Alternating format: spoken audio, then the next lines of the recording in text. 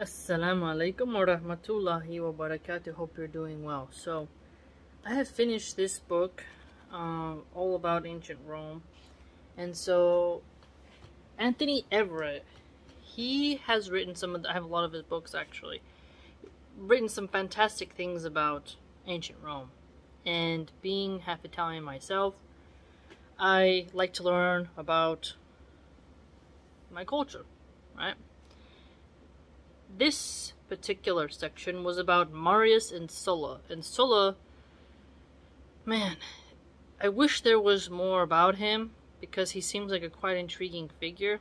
And a lot of people compare ancient Rome's decline to America's today. So I do find it quite interesting to not only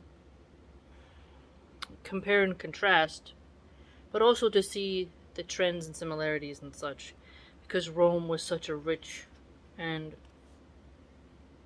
quite important culture to how the world has unfolded. Now, let us begin, okay? So this one is about Marius and Sulla. In the 80s BC, two great generals clashed. One was respected Popularis, Gaius Marius, who had been victorious over the Gauls. The second was one of the Optimates, Lucius Cornelius Sulla. So that's Sulla's full name.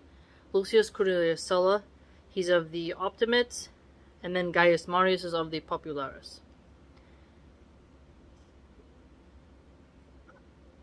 In 88 BC, Sulla marched his army, loyal to him personally and no one else, into the city of Rome to fight against Marius and his friends. Such an attack was completely illegal and had never happened before in the history of the Republic. Sulla's actions set a very bad example for ambitious Romans in later years as violence among politicians became more common. So here, what I liked was a loyal army to him personally. This has happened in history now more and more. And the Mamluks, I believe, when they were in Cairo, right? The Muslim Mamluks. I learned a little bit. I didn't go full into it. But there was a time when a ruler had his own personal army, right? Loyal to him alone.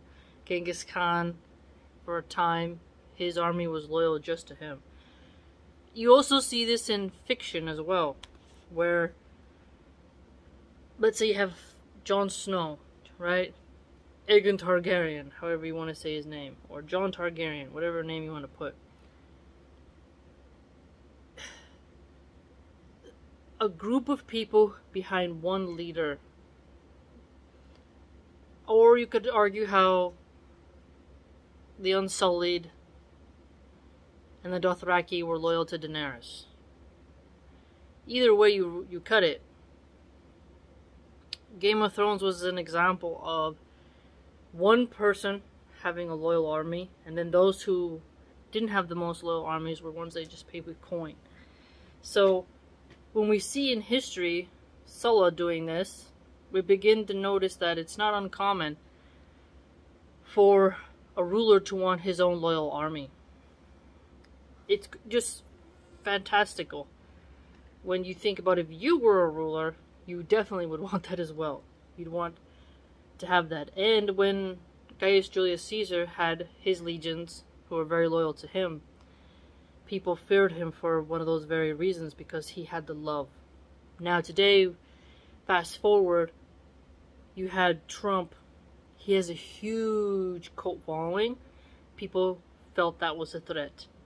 The Mr. Mustache, he had a huge following, loved by the people who were loyal to him for a time. You see, you just start to notice figures in history who they are able to be very charismatic, and just somehow they have something about them that attracts people to want to obey them in terms of going to risk their lives for them. One after another, Marius and Sulla staged massacres of their political opponents. Marius soon died, old and mad.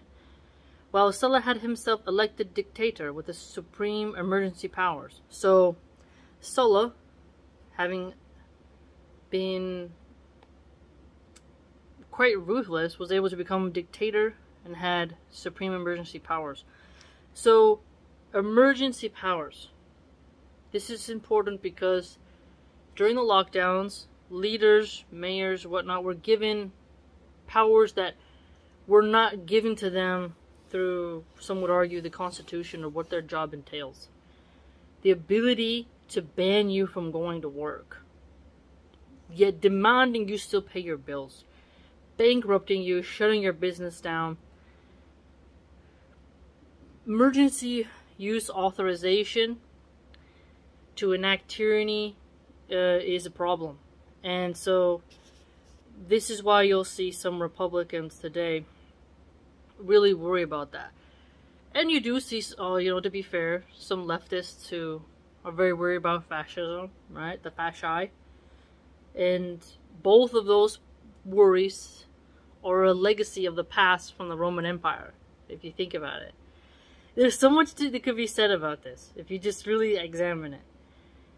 Then the bloodletting was effectively legalized. He launched what was called a proscription.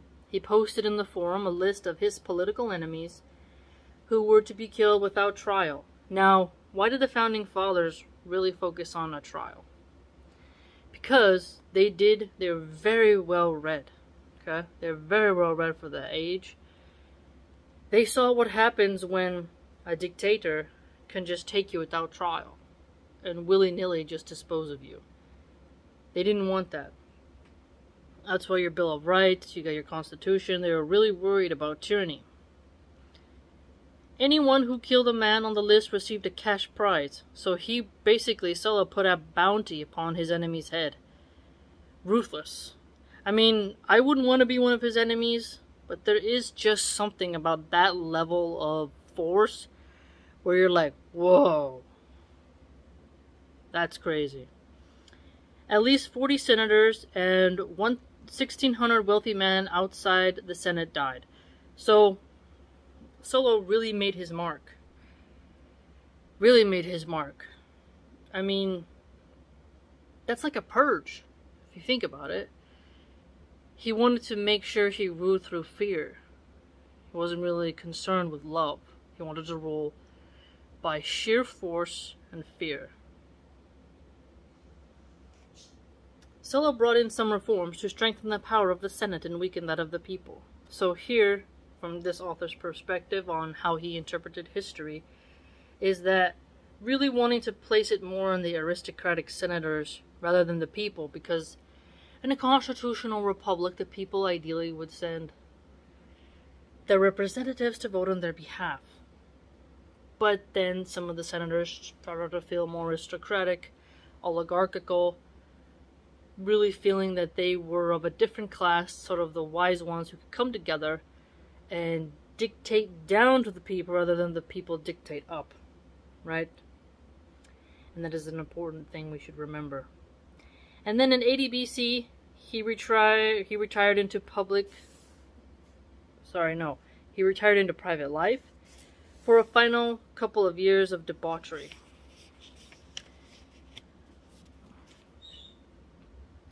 He seemed to have had a wonderful time, lying about drinking all day with his glitzy friends. Curiously, when he walked about the city as an ordinary citizen, nobody arrested or physically attacked him.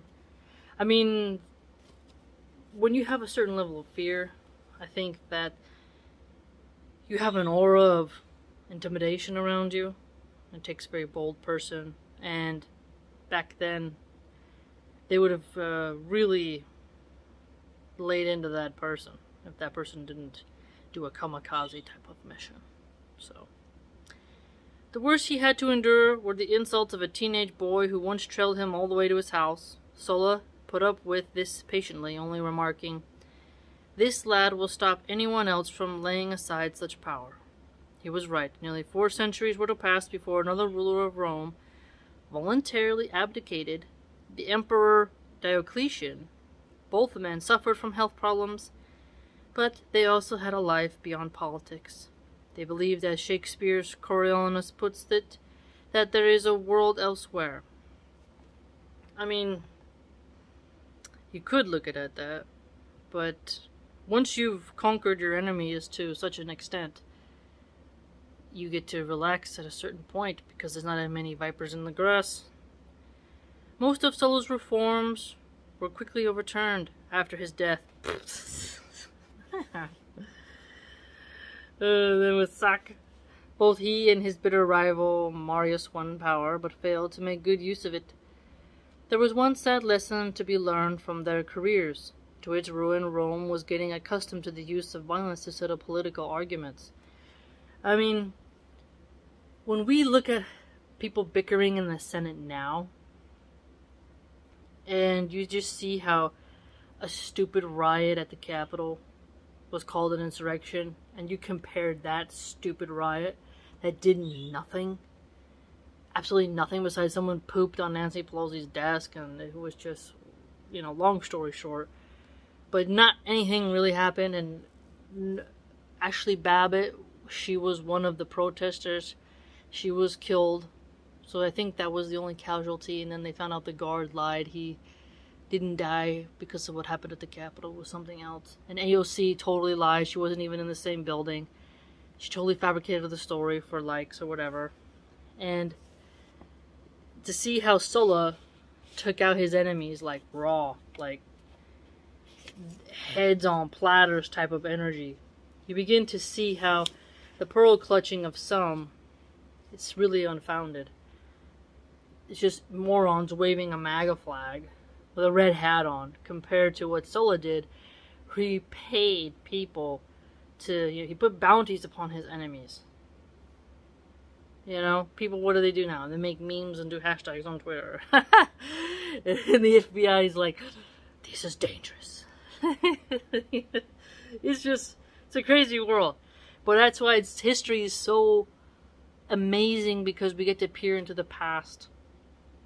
And we get to see what happened before. And see the good of our time and the bad of our time. And so Sulla is a figure that I think is just quite interesting. Let me know what you think. And ancient Rome has so much of a history that I never get tired of reading it. And if you'd like to join my blog, it's www.subscribestar.com/MilahanArchive. Hope to see you there.